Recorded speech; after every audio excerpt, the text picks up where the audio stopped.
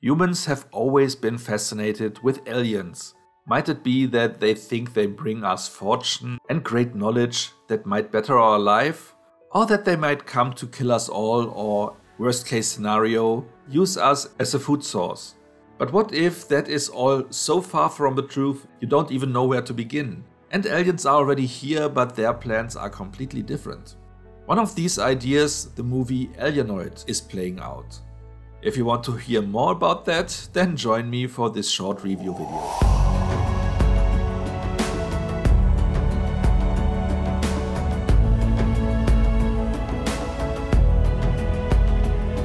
Okay, this was a wild one, and there was so much going on, I don't even try to put it all into one synopsis, so I just boil it down to the gist. An alien race able to time travel has found Earth and uses it as a prison for their outlaws. And what they do is this: they just imprison their criminals in human bodies, where they can still think and feel, but have basically no control over the bodies, at least not directly. Sometimes, however, the humans are feeling that there is something inside them that gives them some extra abilities that makes them either extremely skilled fighters or even give them the illusion of doing magic. Most of these prisoners are scattered throughout history because, as I mentioned, these aliens can time travel. But the main timelines where this movie takes place are the following three. First off, 1380 AD, as well as 2012 AD, and also today, 2022. Because in the here and now is where our time travelers are located at the moment. And 1380 is the time where the prisoners are stored away that are important for the plotline. The 10 years in our past is just needed for a little bit of exposition work to explain something that impacts the today. But I see I already run unnecessarily long, so let's just bring it down to one sentence. Those prisoners from 1380 try to break out of their bodies, get to the present, and help other fellow criminals to take over as many humans in the here and now as possible. Which of course our timekeepers are trying to prevent. This really is the most minimal explanation and summary I can give you, because again there is so much going on. This movie is 142 minutes long, it is fast, it is colorful, it has a million ideas at once and throws them all at you at the same time. It's fun, it's weird, it's stupid, it's all of the above. And due to this fact, the movie gets away with a lot of open questions and plot devices where you think, okay, is that clever, is that stupid, is that a plot hole or not? Because at the end of the day, it is all about the journey here and not about the logic, because the logic is pretty much dictated to you by the two time travelers laying out the rules for us. For instance, even the ethical implications that they are touching on a little bit here and there, and that even the timekeepers discuss between them, are really pretty much secondary.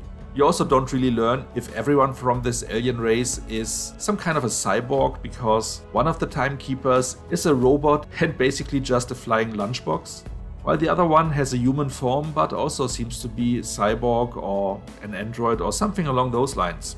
However, they can shapeshift and then they look like humans, which is also something that you have just to accept, and there is no really plausible explanation for any of it, as this is a sci-fi that doesn't care about that stuff anyway. In the past timeline you have a lot of martial arts going on and a lot of sword fighting, while in the world of today you have a lot of shootouts and other action. So you will not get bored, and there will be a lot of stuff that you can dig your teeth in, again as long as you don't ask about logic and stuff like that. But if you have so much going on, then some small letdowns are not even that important for the general picture. With that being said, let's get into the rating, but before we do so, let me ask you to like and share this video if you enjoyed it so far. And if you are no subscriber yet, then maybe consider to change that. By also hitting the notification bell, you will get a heads up for most of my new videos. Now for the rating. Okay, you have heard that there is a lot of stuff going on, but of course I cannot just score that movie quite high because there is a lot of stuff going on and because we for that reason can ignore some of its flaws. There still needs to be everything considered to go into the final score. In any case, throwing it all at us at once makes the movie at least manage it to jump over the average score hurdle. So it is higher than 5 for sure. It is definitely entertaining, so a 6 is also valid. It could reach as high as a 7, but because there is very much room for improvement, higher than that is not an option. And therefore I'm doing the cheap cop-out and jump right in the middle between 6 and 7 and go with 6.5 out of 10 points. And let me say it like this, if the movie would have also eliminated those moments where you say, okay, I think they were just cutting away from that quickly and throw something else at me just to make me not think about how stupid that was, then the movie could have been even better. But also one of the main detractors why I did not score it higher is the fact that after 142 minutes, when the movie was finally over, it was over right in the middle of a fight. I found myself reminded a little bit of the original Lord of the Rings from the 80s, where the animated movie was just stopping in the middle of an action sequence. And here it then just says, end of part 1, part 2 coming 2023.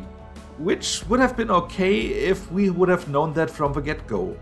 But it wasn't mentioned in the festival's catalog, it wasn't mentioned as far as I can see in any of the movie's promotional material.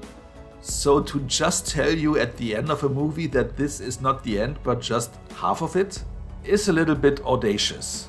And with that being said, I'm astounded myself that I have not scored it lower just due to that fact. But maybe it was part of the original marketing campaign back in South Korea and was just not printed on the posters we have seen. But at the end of the day, I don't know and I cannot really blame the movie for something I'm not sure about. What about you? Would you have been pissed off by that and would have scored the movie lower?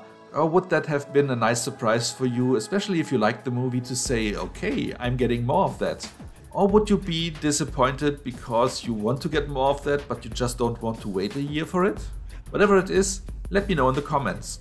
So much for now, see you next time and thanks for watching.